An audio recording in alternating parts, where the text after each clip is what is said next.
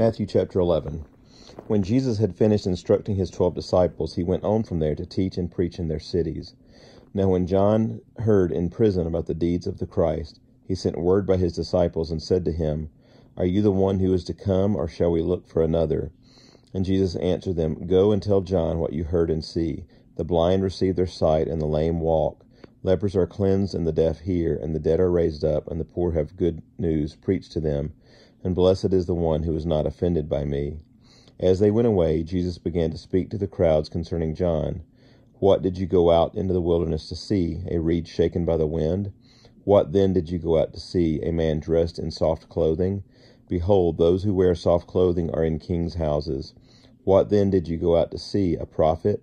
Yes, I tell you, and more than a prophet. This is he of whom it is written, 'Behold, I send my messenger before your face, who will prepare your way before you.' Truly I say to you, among those born of women there has arisen no one greater than John the Baptist, yet the one who is least in the kingdom of heaven is greater than he. From the days of John the Baptist until now the kingdom of heaven has suffered violence, and the violent take it by force. For all the prophets and the law prophesied until John, and if you are willing to accept it, he is Elijah who is to come. He who has ears to hear, let him hear. But to what shall I compare this generation? It is like children sitting in the marketplaces and calling to their playmates. We played the flute for you, and you did not dance. We sang a dirge, and you did not mourn. For John came neither eating nor drinking, and they say he has a demon. The Son of Man came eating and drinking, and they say, Look at him, a glutton and a drunkard, a friend of tax collectors and sinners, yet wisdom is justified by her deeds." And then he began to denounce the cities where most of his mighty works had been done, because they did not repent. "Woe to you, Chorazin! Woe to you, Bethsaida! For if the mighty works in you had been done in Tyre and Sidon, they would have repented long ago in sackcloth and ashes. But I tell you, it will be more bearable on the day of judgment for Tyre and Sidon than for you. And you, Capernaum, will you be exalted to heaven? You will be brought down to Hades. For if the mighty works done in you had been done in Sodom, it would have remained until this day. But I tell you that it will be more tolerable on the day of judgment for the land of Sodom than for you." At that time Jesus declared, "I thank you, Father, Lord of heaven and earth, that you have hidden these things from the wise and understanding and revealed them to little children. Yes, Father, for such was your gracious will. All things have been handed over to me by my Father, and no one else knows the Son except the Father, and no one knows the Father except the Son, and anyone to whom the Son chooses to reveal him. Come to me, all who labor and are heavy laden, and I will give you rest. Take my yoke upon you, and learn from me, for I am gentle and lowly in heart, and you will find rest for your souls. For my yoke is easy, and my burden is light." Chapter 12. At that time Jesus went through the grain fields on the Sabbath. His disciples were hungry, and they began to pluck heads of grain and to eat. But when the Pharisees saw it, they said to him, "Look, your disciples are doing what is not lawful to do on the Sabbath." He said to them, "Have you not read what David did when he was hungry, and those who were with him, how he entered the house of God and ate the bread of the presence, which it was not lawful for him to eat, nor for those who were with him, but only for the priests? Or have you not read in the law how on the Sabbath the priests in the temple profane the Sabbath and are guiltless? I tell you, something greater than the temple is here. And if you had known what this means, 'I desire mercy and not sacrifice,' you would not have condemned the guiltless, for the Son of Man is Lord of the Sabbath." He went on from there and entered their synagogue, and a man was there with a withered hand. And they asked him, "Is it lawful to heal on the Sabbath?" so that they might accuse him.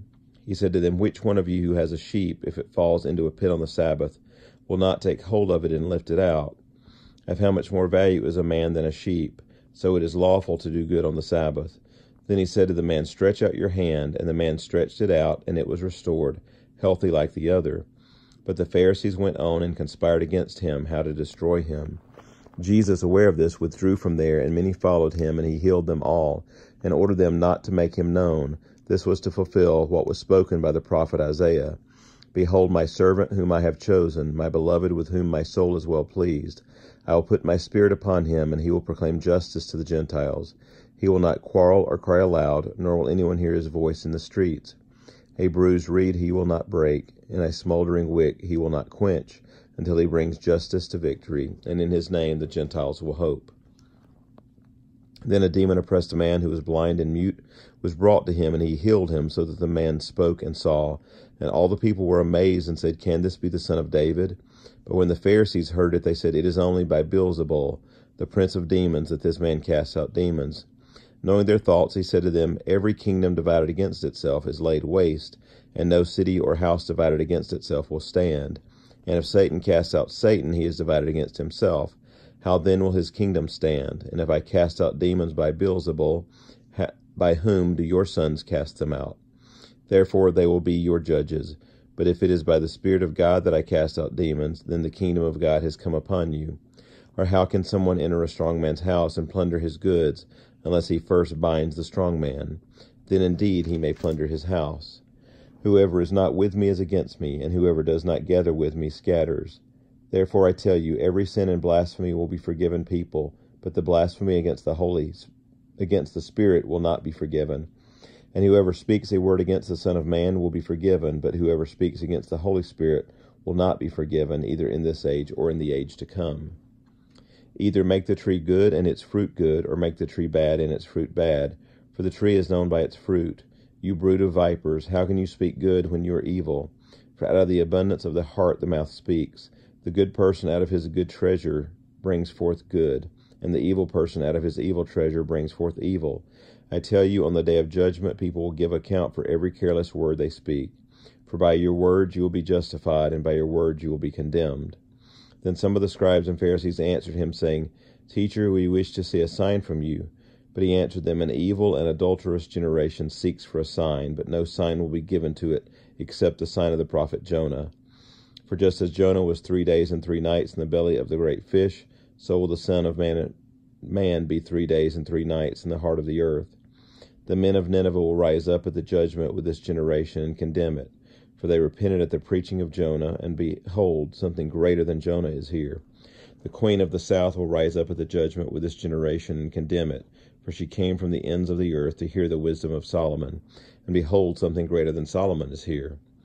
When the unclean spirit has gone out of a person, it passes through waterless places seeking rest, but finds none. Then it says, I will return to my house from which I came. And when it comes, it finds the house empty, swept, and put in order. Then it goes and brings with it 7 other spirits more evil than itself, and they enter and dwell there. And the last state of the person is worse than the first. So also will it be with this evil generation. While he was still speaking to the people, behold, his mother and brothers stood outside and asking to speak to him.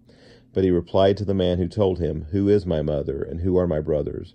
And stretching out his hand toward his disciples, he said, Here are my mother and my brothers, for whoever does the will of my Father in heaven is my brother and sister and mother. This concludes Matthew chapter 12.